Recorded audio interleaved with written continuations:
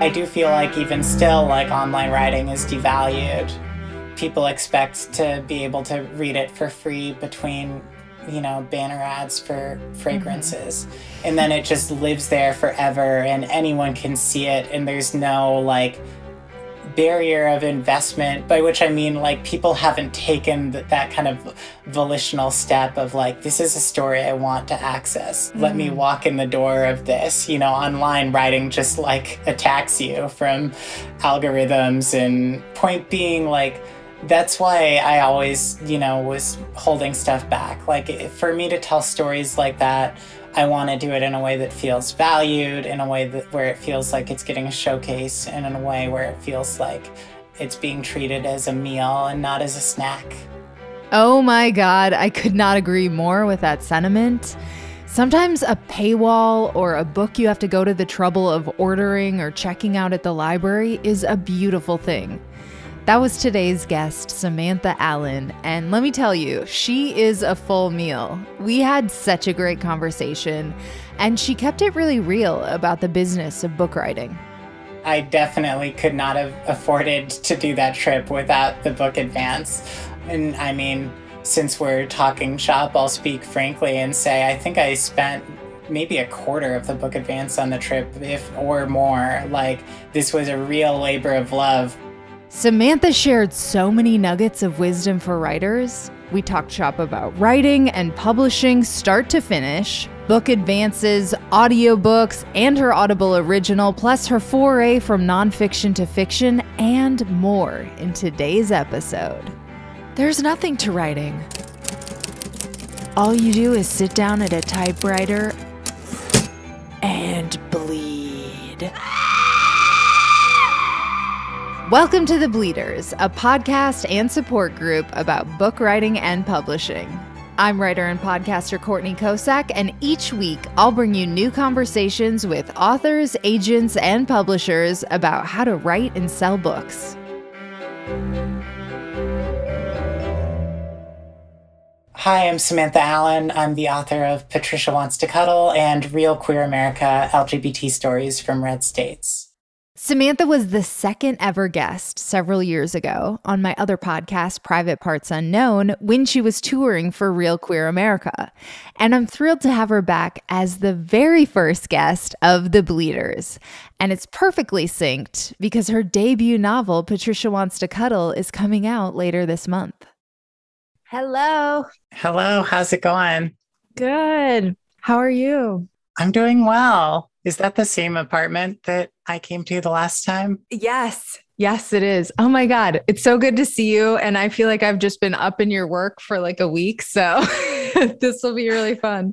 I'm kicking off every interview with these same 5 questions. It's a speed round to introduce you to the author before diving deeper into their work. Plus, it's just kind of a fun study.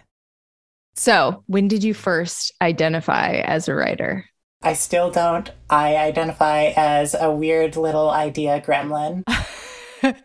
What do you mean by that? If someone was like, okay, so career-wise, what do you do? I would say I'm an author and editor, I guess. But, like, in my heart, I know that I'm just hunched over a laptop, like eating takeout, vomiting out words onto a screen and hoping that they mean something. What is your all-time favorite book? The Left Hand of Darkness by Ursula K. Le Guin. What is this book? This is a science fiction novel by the author of the Earthsea trilogy. It's about an ambassador of kind of like a future interstellar federation who's kind of tasked with getting new worlds to join the Federation, and he's working as an envoy on a planet where there's no real gender. Like, people kind of flip between genders depending on where they are in like a reproductive cycle. So there's some fancy alien term for it, but like once like a month, people for a week will shift into like some kind of reproductive role, and otherwise they kind of look androgynous or something like that. And so the book is, about a journey that the envoy takes with one of the locals on the planet, but it's also about like how someone who comes from like a binary gendered system interacts with this world where it means something totally different. Fascinating. When did you first read it? In high school, I was like a huge science fiction nerd in high school, just like mainlining the stuff, Heinlein, Arthur C. Clarke, Ursula Le Guin, Orson Scott Card, etc. Yeah. Did the gender stuff at that point, like, was it expansive for you? Oh, I'm sure it was planting little seedlings for me coming out as a trans woman. But at the time, like science fiction was this like world where I could encounter like thrilling, expansive new ideas like that. Because, I grew up in like a Mormon house. Right. So like science fiction and fantasy novels were often not just portals into like fictional worlds, but like into different ways of thinking about and structuring reality, which was, nice to daydream about. I love that. Okay, what is your dream fantasy writing routine? Oh, I live in a shack in the desert. I have infinite money, like a glamorous shack, has running water and like a picture window. I wake up at, 10 a.m. I write for half an hour over coffee and a pastry. I go into town and have lunch and say hi to the friendly locals. I go back home and I write for another hour or two and then take a long walk outside. And somehow through that, I am a best-selling, multi-book author. Yeah, that's the fantasy. Okay, so what's the real writing routine? The real writing routine is like 10 p.m. to 4 a.m. hunched over a laptop, just like sweating and, I don't know, feeling pretty miserable and just like wishing my brain could put the words together, forcing myself to put them down on the page, and then like spending the next 2 days shaping them into better versions of the words they already are. When you did journalism, you had to like turn stuff out regularly. Are you a steady writer or are you like write in spurts?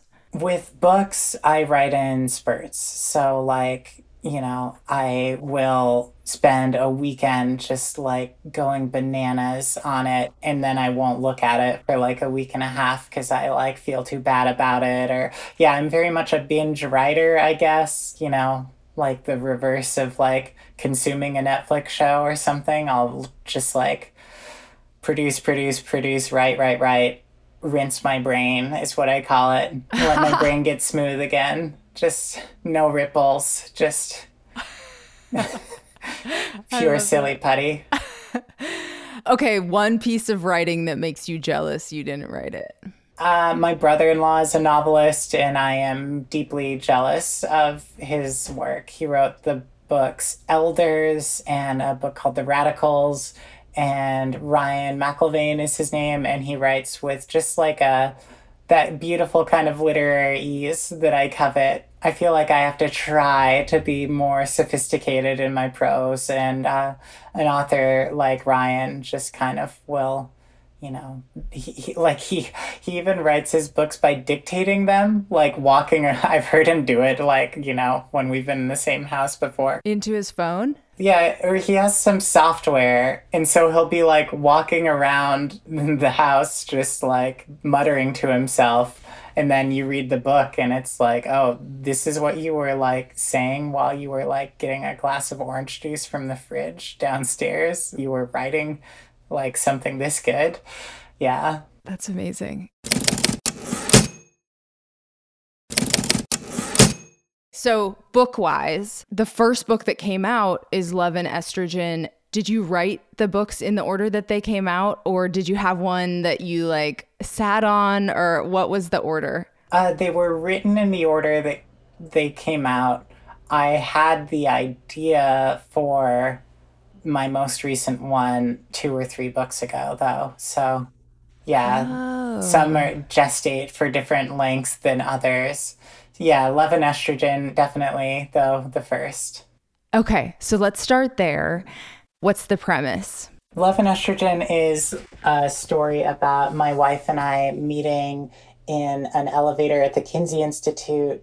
It's a love story. It's short. It's like 8,000 words. So it was part of a collection. Anyway, it's basically like part trans memoir, part love story, because I met my wife when I was like 6 months into my transition. So very much a time of change for me psychologically, bodily, etc. And then I'm thrust into an elevator with, this amazing queer woman who wants to hang out with me. So it's basically about like a beautiful summer, but also about kind of navigating that relationship and figuring out how and why it was going to last. I fell a little bit in love with both you and Corey listening to it. And you actually voiced, we'll get into the rest, but you voiced that. And it's a part of this Real Thing collection. So did you have the idea and then pitched it to them? Did they come to you? How did it all come about? Yeah, so I used to work very briefly at a digital media outlet owned by Univision, and my editor there, a woman by the name of Danielle Friedman, was editing this collection, putting it together. And so she was tasked with like finding, a diverse group of interesting love stories. I think she knew basically just the detail that Corey and I had like met in an elevator or something like that, and just kind of approached me and was like, is this something you'd be interested in? And yeah, I definitely was. I mean, this was at the time the longest piece of writing I had done, so I found it daunting. And most of my writing to that point publicly had been like journalistic writing, not memoir. And so for me, like a big part of the hurdle was I was like, well, where's like the public interest in this? Like, I felt like I had to like justify it like existing or whatever. And then I realized like, oh, I can like just tell a story. Like a story well told has value in and of itself. But like it definitely took me the entire process of writing that to realize it. I love it so much. It's like just such a beautiful little, what is it, novella length? I don't even know. Maybe a little probably shorter. Even shorter. I'd call it like a short story, I guess. Yeah. But broken up into little chapters. How did you approach the writing of it? And did you have that like kind of length as a target when you set out? Yeah, I had a length demand. I think it had to be like under 8,000 or something, because it was part of a collection. They wanted the whole thing to just be like breezy, bite size. It had simultaneous, audiobook release. They wanted it to just be like, here are little stories you can like snack on, like, you drive to work and back and you can hear one of them in that time or something like that. So yeah, I kept it short, and I think I told it in kind of like vignettes, just like little moments from that summer that chained together, painted a picture of the relationship. And part of that was a function of like how tight the word count constraint was, is like I wanted to pack as many stories and emotions as I could into that time. And if I were just kind of like chronologically, comprehensively detailing those like 2 months together, it would have gone over. Once I get started, I'm a fast writer. I think I wrote it in like 3 months or something like that. So like I'll just get going. Usually it's like, I just latch on to like a feeling or an idea. And once I have that, like I get it out and then I wait for the next one to occur to me. And it's not always predictable when or how that will happen. And then, I get that one out on paper as well. But yeah, that was kind of the process. And it went pretty fast. A pretty substantive edit on that one, which I sort of expected it being my first. I think the difficulty with that one is like, because it's of all the books I've written, the shortest, but also like the closest to me. Like it's about the most intimate thing, which is like my love with my partner. It was kind of killing your darlings was definitely tough in that situation, because it was like, this is my relationship, this is my marriage. Like, how can I, like, delete this perfect detail or this perfect line about the way Corey's hair is curled or something, like Totally. everything felt so important. So it was harder to let go of stuff than it should have been, I guess. Did you have any of that, or I guess not really, you hadn't published any of that like personal essay stuff online that you were like pulling from? Some, like I think I wrote about sex reassignment surgery online by that point. But, the personal writing that I did online up to then, you're still kind of like holding back a little bit. I mean, part of that is like, I do feel like even still, like online writing is devalued, People expect to be able to read it for free between banner ads for fragrances. Mm-hmm. And then it just lives there forever and anyone can see it. And there's no like barrier of investment, by which I don't mean like I don't want people who can't pay for books to be able to read things. That's why they're libraries. But by which I mean like people haven't taken that kind of volitional step of like, this is a story I want to access. Let me walk in the door of this. Online writing just like attacks you from algorithms and, yeah, anyway, point being like, that's why I always, was holding stuff back. Like for me to tell stories like that, I want to do it in a way that feels valued, in a way where it feels like it's getting a showcase, and in a way where it feels like it's being treated as a meal and not as a snack. Ah, I love that. Yes. So you did an edit, and then was it predetermined that you were going to voice the audio portion of it yourself? I think I sort of always knew we would. It wasn't totally set at that point how the collection itself was going to be narrated. And I think ultimately they decided it was going to be all author reads. So yeah, I got a little extra money to go, record my own book. I'm so glad you voiced your own projects, and I have loved that one. I listened to, and I love listening to your voice. I know you have your own issues, but I'm just saying I love it. It's the most excruciating experience on the production side, because having done 3 audiobooks now of varying lengths, you're saying stuff over and over and over again. You're like, in the middle of telling an incredibly like intimate story and you like mess up some word and then you have to tell this embarrassing story in front of some sound guy like over again, like yeah. And I definitely wasn't visualizing reading it out loud in a booth in front of like 2 strangers in Miami when like I wrote Love and Estrogen, because like it's very intimate about like what it's like to meet and be intimate with someone while you're in the first few months of like hormone replacement therapy, and then suddenly I find myself like in a booth, It's amazing. Talking about yeah.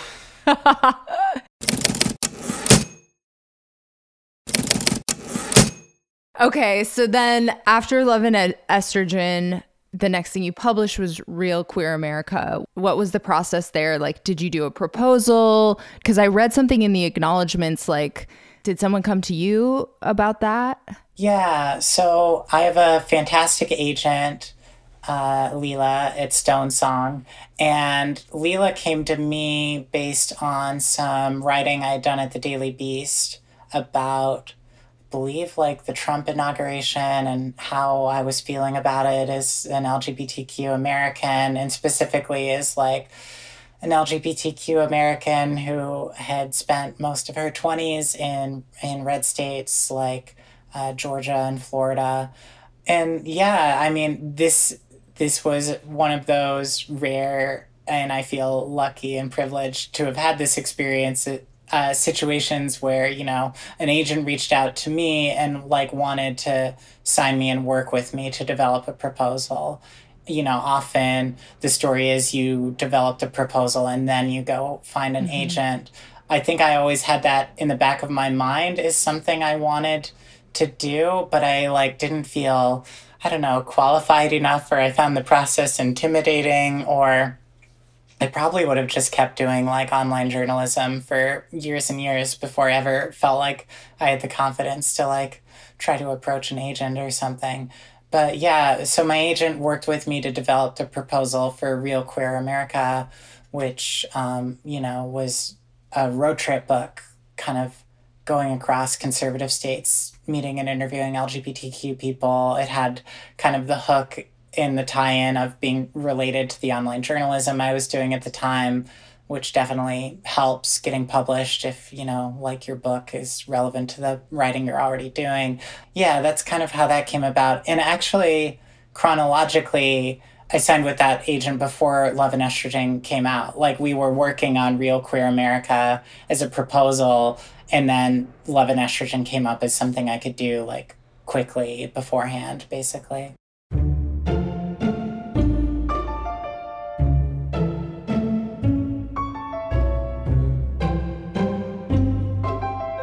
So, okay, some logistical questions about like the book writing process for that, because you had to pick the places and there's footnotes throughout with your research. So I'm curious, like, how much you did before, how much you did during, how much came after as far as like the statistical parts of it. And then you also had to quote unquote cast your interviews. So how did this process all work together?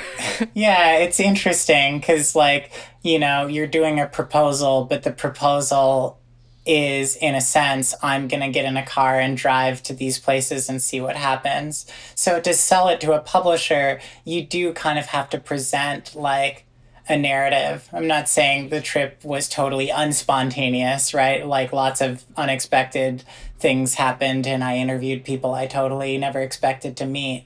But I would say in the proposal, I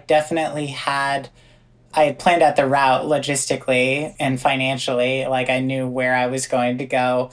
And I had secured in advance, like at least one anchor interview for each chapter. Often those were people that I knew through my reporting or just personally. And so like I was able to present it in the proposal as like, I'm going to go here, here, and here. These are some of the central people I'm going to talk to, and these are the themes I'm going to explore in each chapter. And that more or less held, I scrapped some of those plans to do anchor interviews because I found myself getting more interested in like people I had met along the way.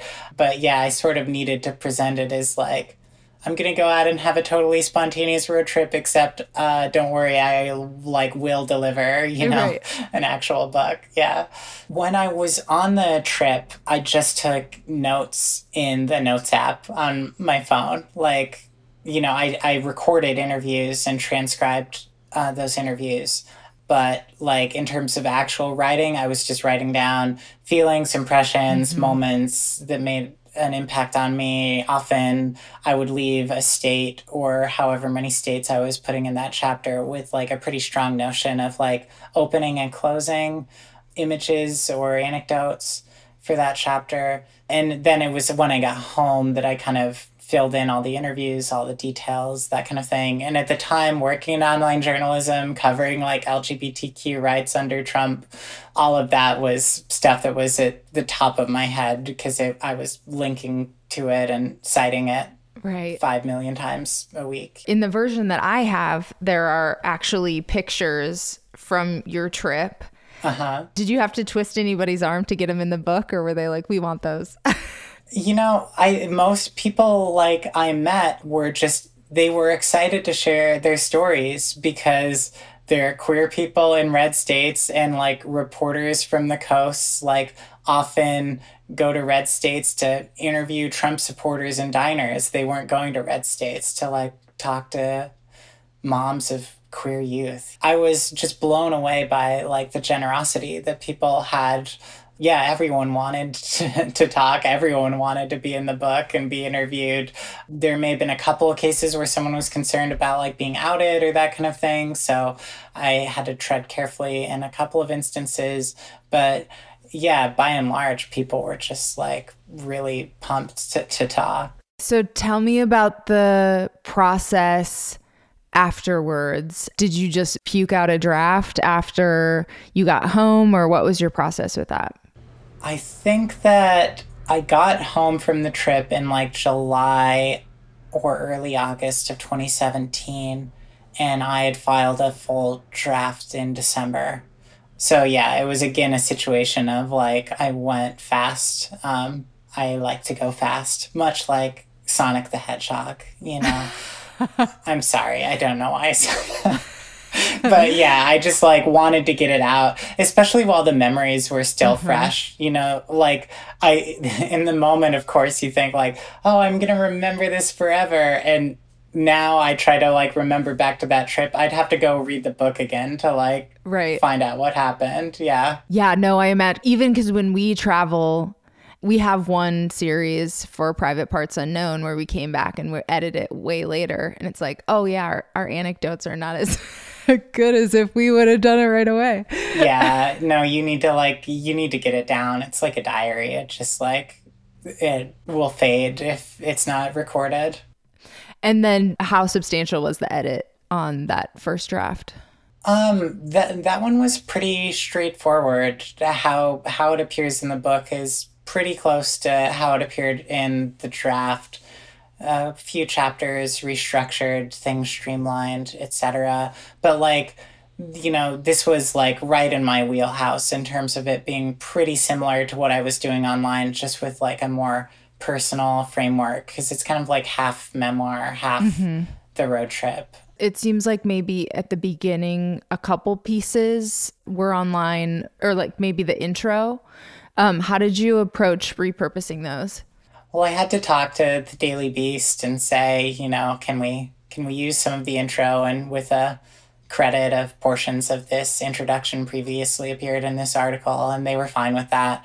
There were just like a few paragraphs of that article where I was like, I'm not sure I can say it any better than I said it here, you know? Right. Yeah, I was happy it was just a little bit. I didn't want to do a book where it was just like all things I had previously written before. So even if I had like interviewed someone before I met them in the book for like an article online or whatever, you know, I would say that I had met them before or something like that in the book, or like talked to them before. But all the material in the book was from the new interviews and that kind of thing. And that intro is like so apt. I totally get why you were like, no, I don't want to rewrite that. Yeah. I mean, in the middle of the churn of like doing daily journalism, there are occasional days where you feel like fully on and you just like really state it. Yeah. And you kind of can't let some of those things go. Totally.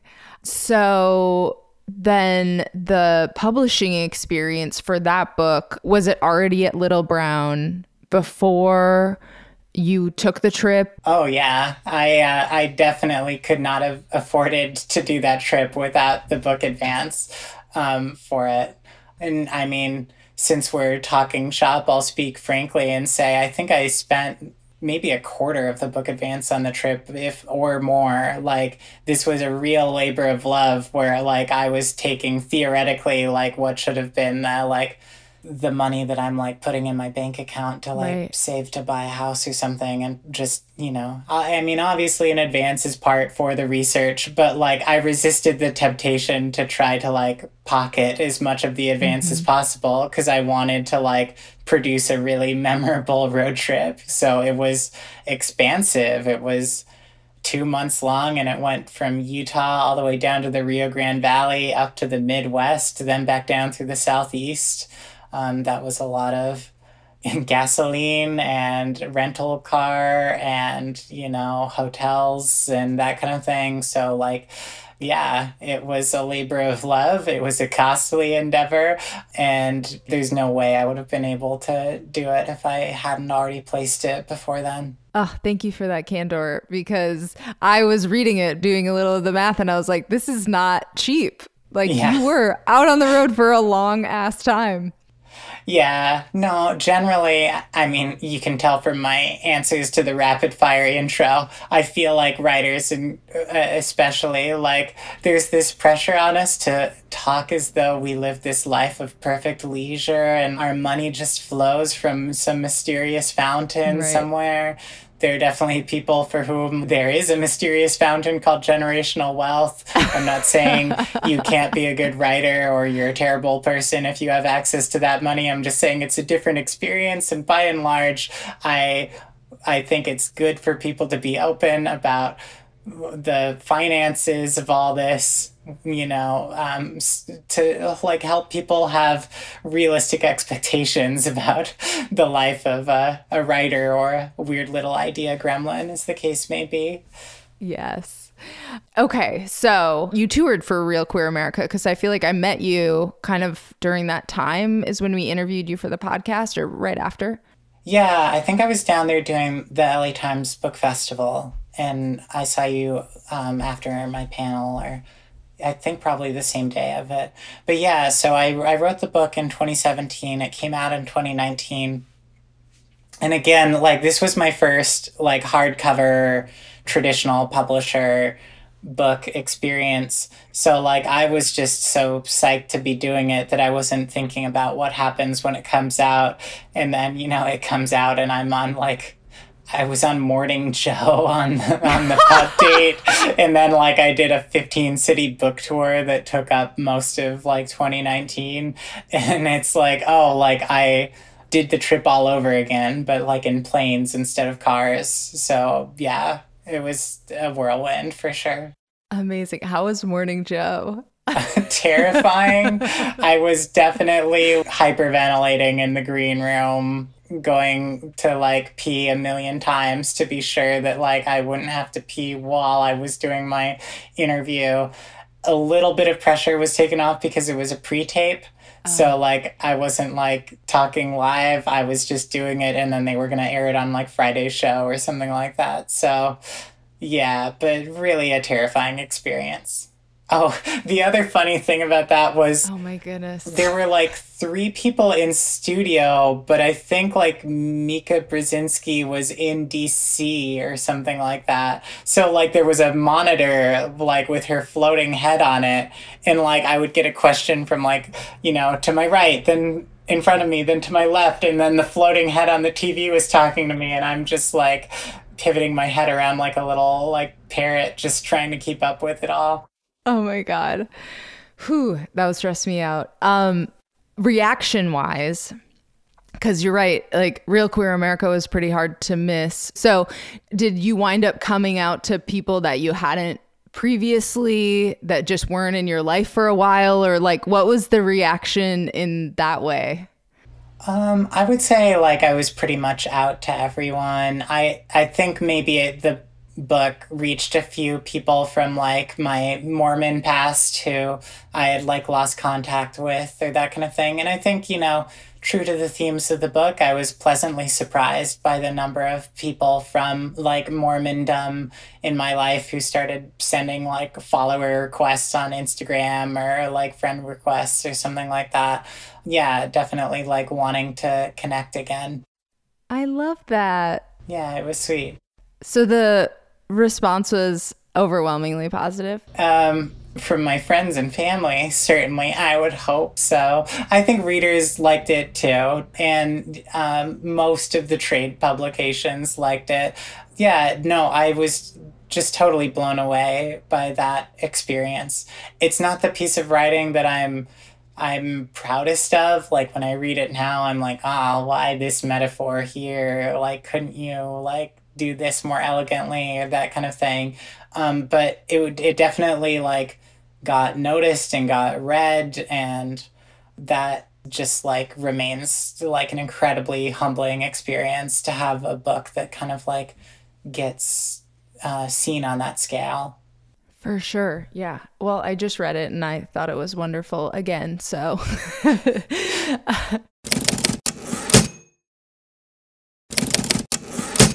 then there's an Audible original, right? If I'm following your Yeah. bookography correctly. My oeuvre. So M to WTF, tell us about that.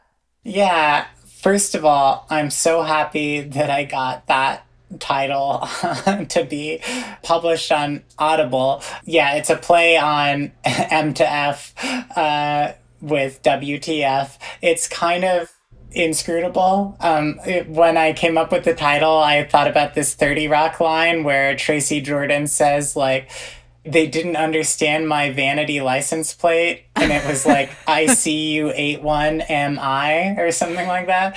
And it's like, I felt like my title was like that. Like, it didn't parse at all, but like it was the best option and we got it through. Anyway, this came up pretty quickly after Real Queer America. I wasn't really sure what to do for my next like traditional, like, you know, comes in between a cover kind of book. And I heard about Audible taking pitches for originals, and my agent sent in a pitch that was basically just like, what if we did a really irreverent trans memoir? Like something that just told like embarrassing, funny, weird, quirky stories about that experience. And you know, it's been done before, in like many trans memoirists have been funny or had moments of levity in their work, but there was often pressure kind of in earlier times of like, well, this is also a representative of our community, we need things to be like taken seriously. So it's always a balancing act between like having a personality and like being a good representative for your community in a transphobic world. And by the time M to WTF, I was writing that, it was 2020, I was like, maybe we can like let our hair down a little bit with this and be just body and weird. Like, I've always had the dream of, you know, wanting like a Judd Apatow movie with like a trans protagonist or something like that. Something that just feels like real and adult and like R-rated in the way that like adults talk to each other is R-rated, but with trans people involved. Because while, you know, it's so important to have sensitive portrayals and like, you know, really moving dramas and that kind of thing, I've always wanted to see you know, stuff like what's happening with like kind of gay representation now, like Billy Eichner getting a rom-com or the Fire Island movie that's coming out. I want to see that representation with trans people. And so M to WTF was kind of my little flag in the sand in that respect, of just kind of like a short, silly, pretty insubstantial thing. I couldn't help but have it be poignant in places, but I just wanted it to be, again, like that enjoyable thing you could listen to on your commute home. And yeah, well, I was just going to say, it definitely has poignant moments. I loved it, and I think someone should take it or buy it from you as IP and make a show. If you're listening, producers, give me a call. So what was the, like, how was that first draft and editing process for that one? By this point, you know, the preciousness that I had over Love and Estrogen was entirely gone. Like lately with that and my most recent book, like when an editor sends back a draft, I highlight the entire thing and I hit accept all changes, and then I look at it from there.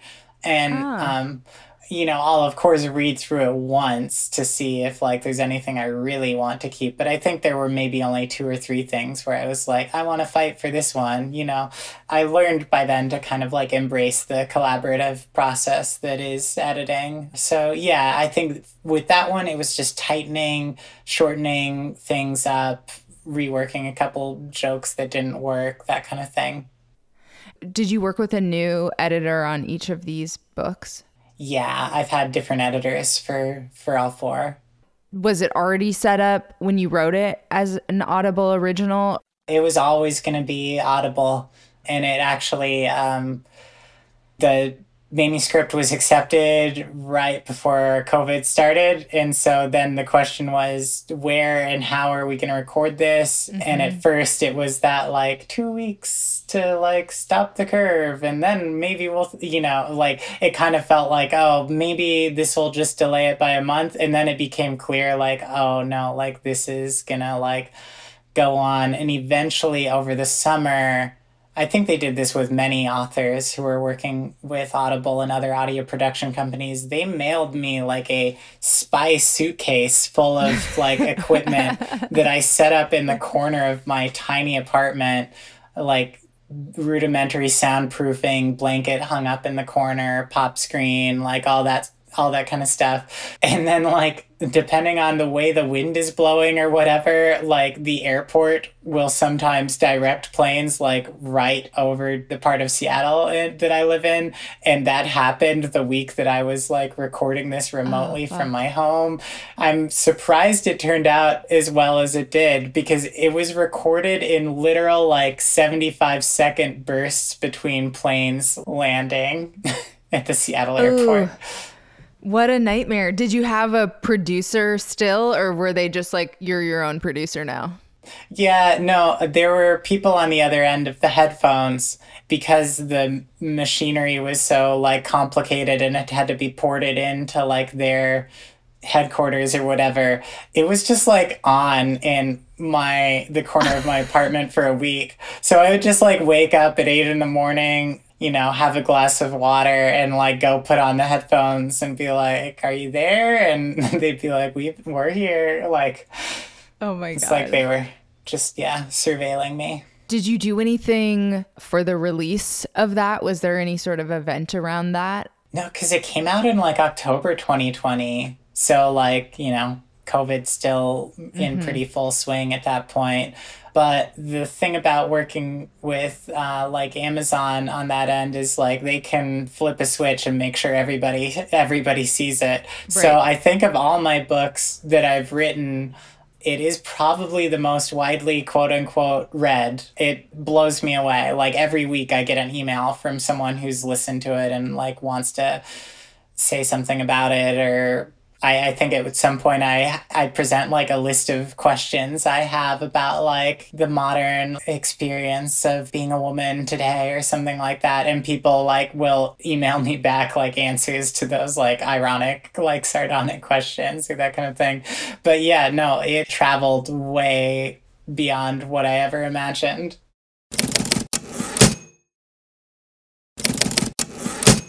That brings us to your latest book, Patricia Wants to Cuddle, and your first novel. Is this the first novel you've ever written, period? Yes. Yeah. Debut fiction. Ooh, it's fun. The premise is okay, so tell us the premise. The premise is reality dating show gone terribly wrong in the Pacific Northwest. And, I go look at the cover if you want mild spoilers about what kind of danger they might encounter. But yeah, the idea for me is like I binge watch The Bachelor and Love is Blind and Too Hot to Handle and like all of these reality dating shows. I also love slasher horror movies like the Halloween movies, Friday the 13th, etc. And for me, this was just kind of a marriage of those two things. And much like reality dating shows, slasher movies are also elimination style. So it just felt like a natural pairing of genres to me. Was anybody like, hey, can you actually go back and do like another nonfiction? Like, was anybody trying to get you to stay in your lane? Oh, I think my agent was fully expecting me to. And I sort of wrote like a proposal and half of another proposal for different nonfiction books that like my heart just wasn't in them, like for me to write a book, like it needs to like really light me up, because you're going to live with it and it's going to be like your life for 3 years. Because first you're writing it, then it's going through edits, and then you're like publicizing and marketing it. So you have to really like the idea to do it. With like Love and Estrogen and MTWTF, I'm not saying I didn't like the ideas, but like you live with them for a shorter time. You just write it down, they come out. There's a little bit of publicity, but not as much around as would be around a traditional release. So yeah, for this, it was just like, I needed to really want to do it. And the nonfiction proposals I was writing after Real Queer America, I'm glad that we didn't get the go ahead with them, because it's like, I didn't want to write them anyway. Yeah. Okay. So what was the process with Patricia Wants to Cuddle? And it wound up at Zando, which I didn't know. I'm educating myself on the publishing world now, but yeah, tell me about that too. Yeah, so Zando is a new publisher, independent publisher. Their first few launch titles are coming out now, and then Patricia will be their third title ever. And their idea is like championing books that need to find an audience and like connecting them with partners. So they have imprints from like Sarah Jessica Parker, Gillian Flynn, Lena Waithe. And so their idea is like discoverability is so hard with books these days. Like it's so hard to like really connect with an audience and put something in their hands and say like, you need to read this. Traditional publishing still struggling to do that. And so Zando, independent publisher, started by a woman named Molly Stern. Their whole idea is like, well, what if we're able to like produce books that then partners can be like, you need to read this. And because these partners have followings and marketing power and publicity sway, like that just like helps. I'm like a huge fan of what they're doing over there. I love Zando. I love my publisher. I have a Zando hat. I wear it, you know. Yes. But yeah, so, and like, one of the reasons why I love them so much is because they give a book as really weird as Patricia Wants to Cuddle a home, you know? I didn't know where it would wind up when we started the process. I was not known for writing fiction. When I first started writing it, my email to my agent said, like, you're going to think I'm losing my mind, but I'm writing a book where, like, a monster murders reality show contestants. Well, do you think we can do something with this? And I think she was a little hesitant at first, but then ultimately became like, you know, Patricia's biggest champion. And now here we are. Amazing. So tell me about the first draft. And also, did you know from the beginning, because you follow different characters through the chapters and you do a fun like chat room style kind of format stuff, like when did those elements come out for you, like fully formed, or was that something that came out in the edit? This was definitely the most arduous process for me, book writing wise. Fiction doesn't come naturally to me. Sort of had to pretend in my head like I was reporting on what was happening to people, just with incredibly vivid language, fake people that were in my head. So initially, the fake reality dating show in the book is called The Catch. And initially, when I started writing it, it was just about alternating perspectives of the women on the catch. And I think in early drafts, I had sections written from the perspective of the host and then the catch himself. But those didn't survive the final draft. Anyway, like the interstitial sections where I have like blog posts of catch fans writing their feelings about the contestants, those came in later. It felt thin without it. Like I wanted to flesh out the world more. And what I was finding was because I was building this fake world from scratch, I kind of needed a way to establish that this is a show that people watch. This is a show that is like a cultural icon in America. The forums and the other interstitial sections came as a way to like do that. And it also, this is a little craft trick with it. It gave me a way to do exposition and get all the exposition out of the narrative. So like introducing characters' names and occupations and a bit of their backstory can happen with the fans talking about them on the forum. Because when I first started writing it, you would introduce a character like Lila May, and then you'd have to have those big, long, clunky paragraphs of like, Lila May was a beauty queen. She won Miss Dallas-Fort Worth in 2018, like, blah, blah, blah. Like, you're just like writing their resume. Maybe some writers are able to do that elegantly in ways that don't require fake blog posts between chapters, but it was my little sweeping things under the rug trick. But then I also genuinely embraced what it added to the book to have these little like breaks and these meta moments, and it became part of the commentary of the book being about like social media culture and that kind of thing. Yeah, no, super fun. I like that choice a lot.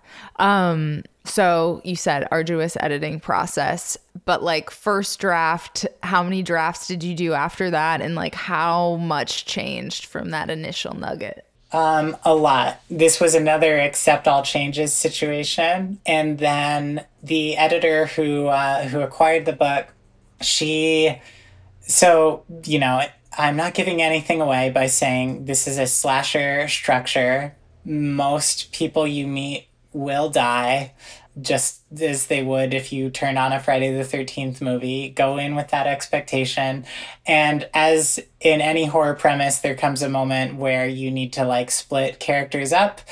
And that is a very difficult thing to do organically, hence why it's a much parodied horror trope.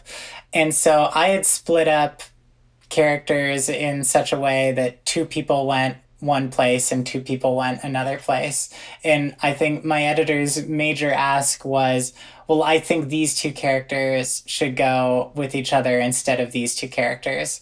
So essentially, from that point in the book on, like, I didn't have to fully rewrite everything. Like, some of the premises and scenarios stayed the same, but different characters were now in different places and saying different things, and the scenes would unfold differently because they were different people involved and they'd talk about different stuff together. Interesting. Okay. And then you did one major revision? Yeah. And then some fine tuning from there and some copy edits, that kind of thing. Yeah. But that major revision, I'd say, was about like 2 months of like kind of going back to the drawing board with the last third of the book. Yeah. And then I think we also got rid of sections that were written from the host of the show's point of view and from the catch himself. I mean, all of the characters in the book are hateable to a degree, but they were especially kind of loathsome. And I think it wasn't really fun to see the events through their perspective. Sure. Yeah, my catch is not a catch. He is not a desirable option, as are many leads on reality dating shows. Do you know what's next? Oh, goodness. I do have a fiction idea brewing. And then I do have an idea specifically if Patricia is some kind of massive success of continuing to marry like different reality show concepts with different like horror concepts. Oh, that's fun. I was not surprised at all after knowing how much reality, mostly food channel stuff you watched on during Real Queer America. But I was like, oh yeah, this is very much in Samantha's wheelhouse.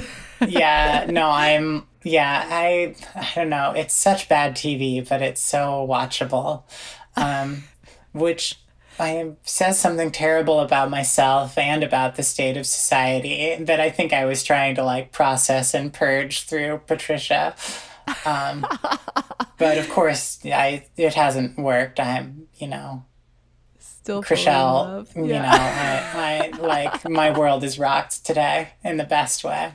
So fun fact, the day that we recorded this interview was the same day Chriselle from Selling Sunset came out with the news that she was dating non-binary rock star G Flip. We were all rocked.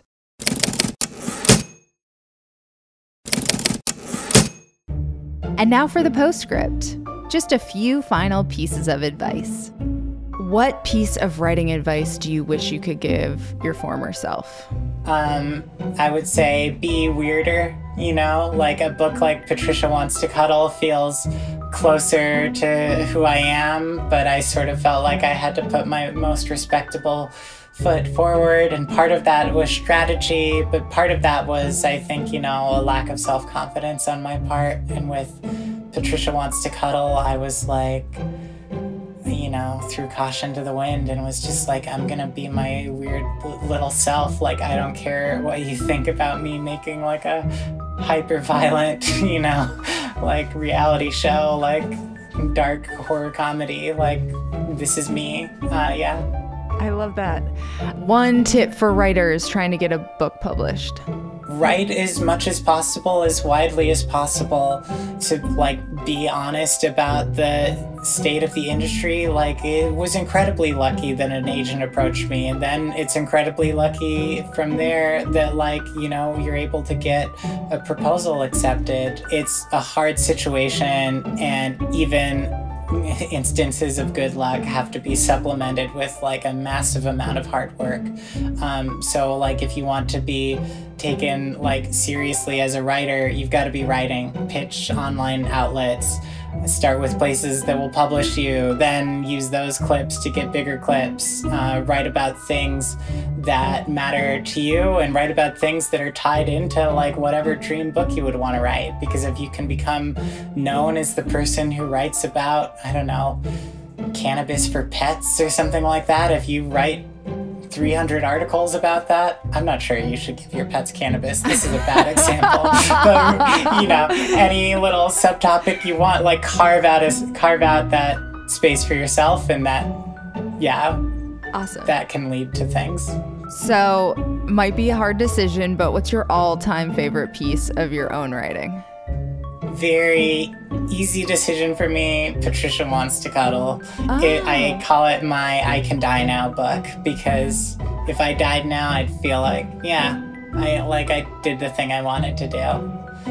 Oh, amazing. I didn't know which one you were going to pick. I thought maybe Almost Love and Estrogen, maybe. I was going to guess. That is Corey's favorite, but it's also the one in which she features most prominently. So, yeah. I get why that's her favorite, totally.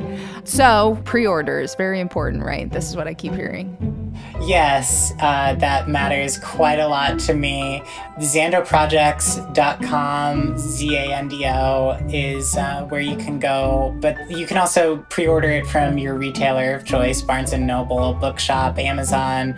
I have no judgments. I prefer you to get it from an indie bookstore.